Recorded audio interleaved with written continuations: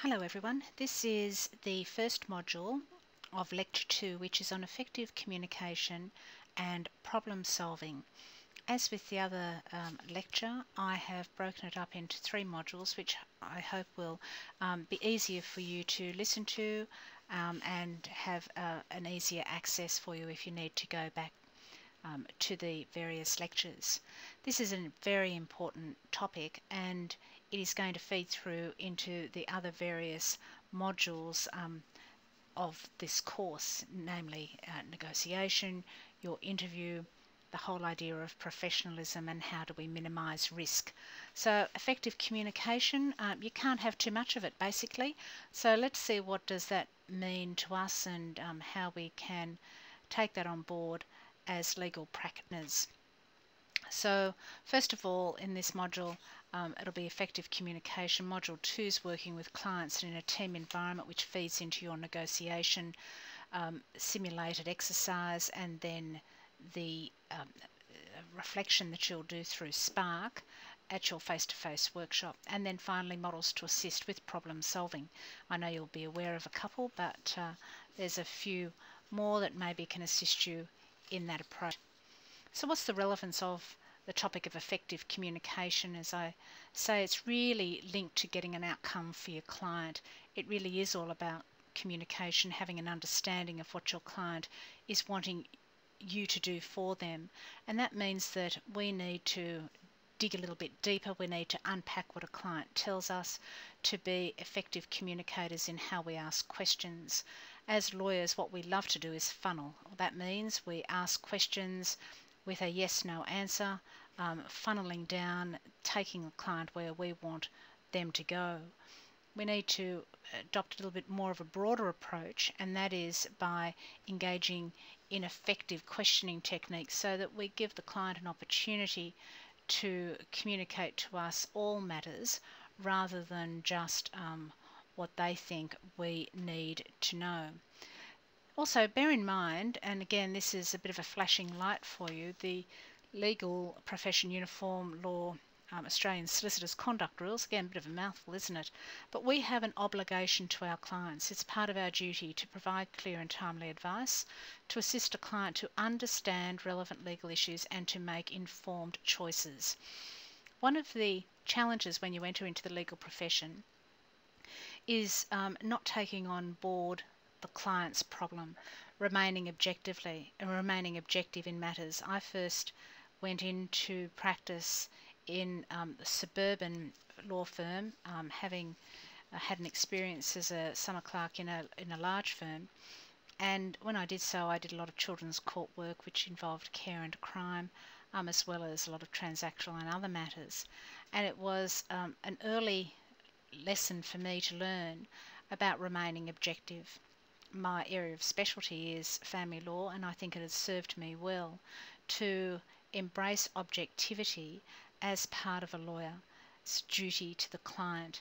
Yes, we need to do the best we possibly can for a client, but we need to be able to give them proper advice so that they ultimately are the ones that can make informed choices, because it is their matter, it's not our matter, and it's up to us to give them information so that they have that ability. And it's sometimes easier said than done.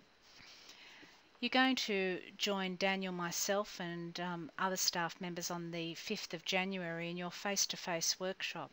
As I've said in the lecture 1, it is a long day, but my experience from students throughout the semester, it is one that they do enjoy. You're going to be involved in learning about negotiation, the foundation of how to negotiate, and then engage in a simulated negotiation yourselves, which is lots of fun.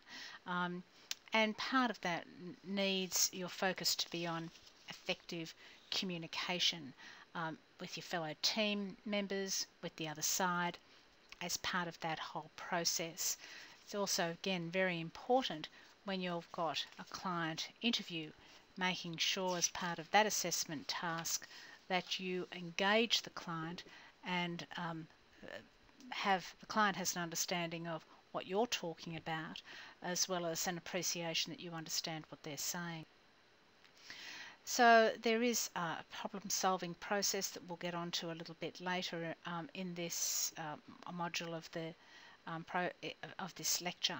So I've got here on slide 6, I always think this is a fun slide because as a lawyer it really does give a snapshot as to how things can go terribly wrong, how the client explained it in the first bit with a swing with 3 steps is very different to what the client really wanted, which is still something hanging off the tree, but this time it's a tire. And you can see those various cartoons as to how it just got distorted by the various people associated with the process, whether it was billing or how the client saw it, how it was managed. That's a bit of a sad sketch, but clients are not easy, and clients don't always articulate or give the right clues as to what they're really wanting to achieve. I'm involved in a negotiation at the moment, and it's very challenging, I'd have to say. And my client is giving me mixed messages as to really what he is wanting to achieve out of the process, and I've had to have a very detailed and frank discussion with him as to the fact that I am getting mixed messages, mixed instructions, and outline those very clearly as to what he's saying, how he's acting, what he then says in a written format, whether it's a text or an email, and how the various communication is not marrying up. So I'm very mindful of making sure that each step along the way we revisit, well, what is it that you're wanting to achieve? Because what he is explaining to me and how he's acting is at odds with other communication that is emanating from him. Ultimately, we as lawyers are problem solvers, and again, I think it is an expression that is easier said than done, and how to do that effectively is by embracing a whole range of effective communication tools, whether that's our written tools, our oral engagement, and our non-verbal. Non-verbal is a critical aspect of being an effective communicator, how we hold ourselves in our body language, our personal presentation. It can even give a sign to a client if you turn up to a negotiation as to how you're dressed, how you're presenting, as to whether you're taking it seriously in a formal professional way. Our oral communication, again, being able to critically listen, absorb, and being aware of the audience. And the audience is going to be very diverse as you go into practice. You're part of some of you who are listening to this lecture may be engaged in audience that will have English as their second language, for example. Other members of the audience that you might be engaged with will be professional people that are maybe running corporations, are used to dealing with lawyers, although the whole spectrum of society will be part of the audience that we will be exposed to, and be mindful of who your audience is as you are effectively or trying to communicate effectively to them. And that goes for saying with our written work. I know that we like to write like a lawyer, talk like a lawyer, and act like a lawyer. And when you get to the plain language drafting lecture and workshop, many of you will be challenged because all of a sudden you've spent all these years writing like a lawyer, using long words, long sentences, and then you get to the practical legal training aspect which says, well, we actually want you to forget about that. We don't want footnotes. What we want to do is actually focus on how you can write a letter to a client or to some other person, being whoever the recipient is, the audience, in a way that is clear and concise and is able to convey the message in an effective way. And I can tell you it's a real skill, and it's not easily done. Notwithstanding, I've been writing correspondence, affidavits, applications, whatever form of written communication for a long time as a lawyer. I still will look at a letter to a client, I'll redraft it. Can I say this in a more effective, crisp, clean, concise way?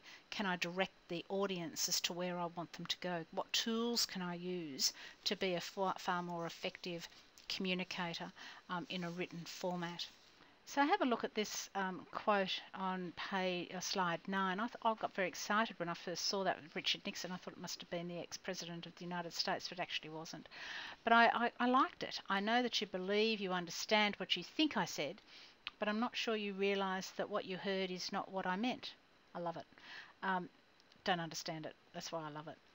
It's all that gobbledygook, but I think it sort of sums up how we need to be an effective communicator.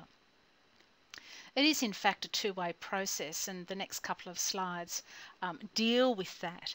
It's the ability of the sender to reach the receiver, but also it's the responsibility of the receiver to clarify uncertainties, to use feedback, for example, to ask clarifying questions. It is a communication loop, and to have an understanding of those three vital modes as to how we communicate: verbal, vocal and visual. Even our vocal tone can have a real impact on how we communicate. So the sender, it's not referred to as the speaker, and I think that that's another good tip for you to bear in mind. It's the sender of communication. So first of all, when you get into practice, there is a lot of communication, but it does take a variety of formats, whether it's face-to-face, might be telephone, it might be in written correspondence. Have a think about what's the most appropriate for the particular situation.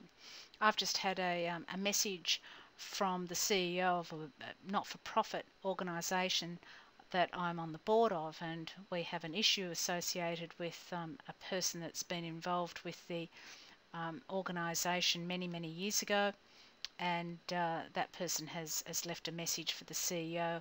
The question for me is, well, should I just shoot the person an email saying, look, you know, got a board meeting next week, get back to you? My response is, no, actually pick up the phone and speak to that person, deal with it, be an effective communicator, find out very clearly what that person's wanting to achieve, take a note, acknowledge it, and then we'll be able to address it, and that might be in the written correspondence. But this person's made a telephone call, call them back would be, in that particular situation, an appropriate response.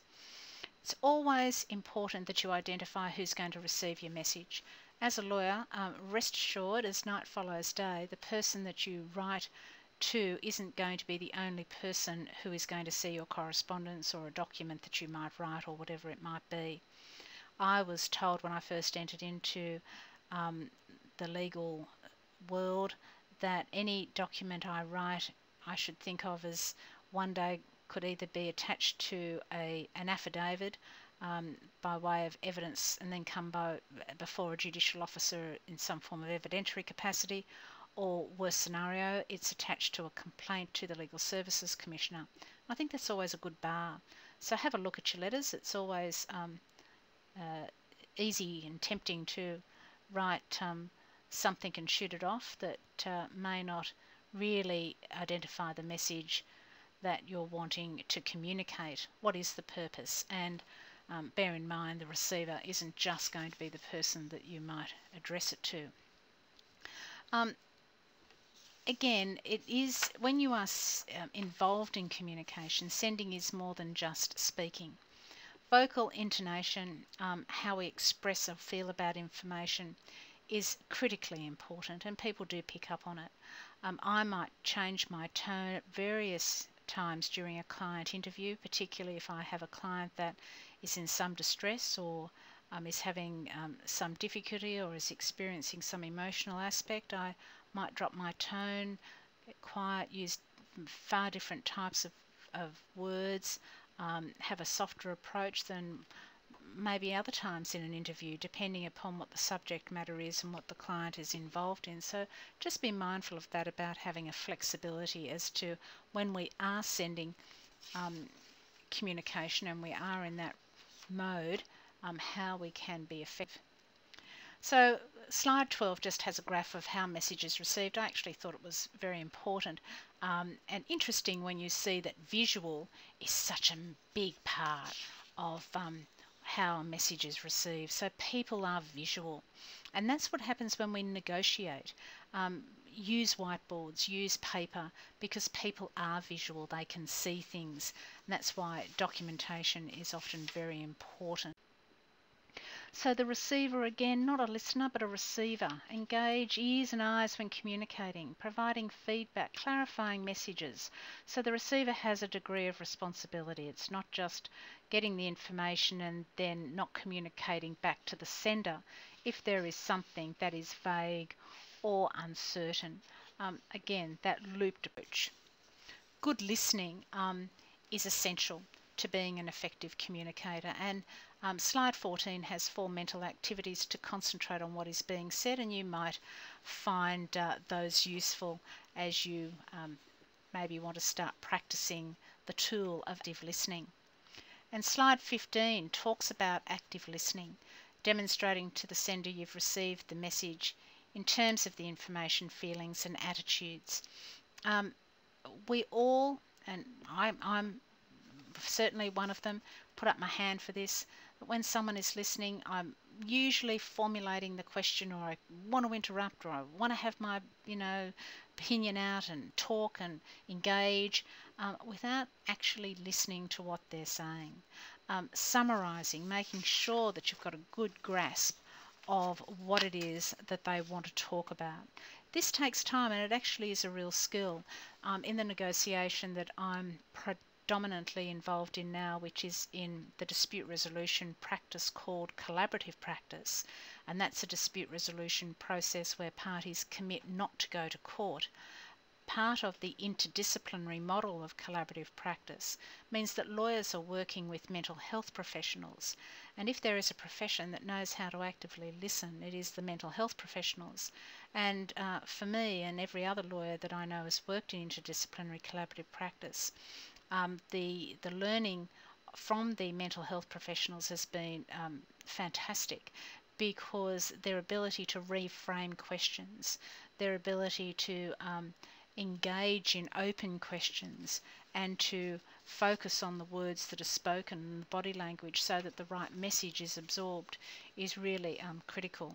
With the active listening, again, don't forget the pitch and the tone, body language. Actually, just allowing someone to speak uninterrupted. Easier said than done. Just try and practice it next time.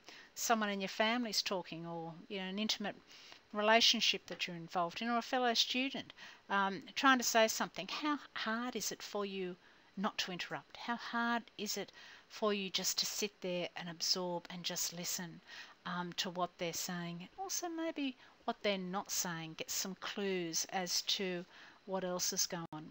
Because ultimately there is a filter of message, and that's part of our personal framework. We do set up structures and we have communication filters. They're often on a subconscious level. So we listen to things that we want to listen to.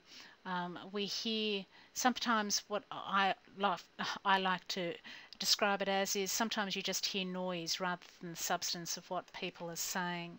So it is actually quite hard to sit down and communicate and focus and concentrate on what someone is saying. I certainly know my 17-year-old just thinks I keep talking noise. It's just noise coming out when I say, how many times can I say, can you hang your towel on the towel rail? It's the message just not getting across because he's not listening. Why isn't he listening? I'm not being an effective communicator, I suspect, as to why it's irritating me. So with that light moment of an example, that's the end of Module 1 of Lecture 2. So have that in your mind. How can I be an effective communicator as we're going to go on to Module 2?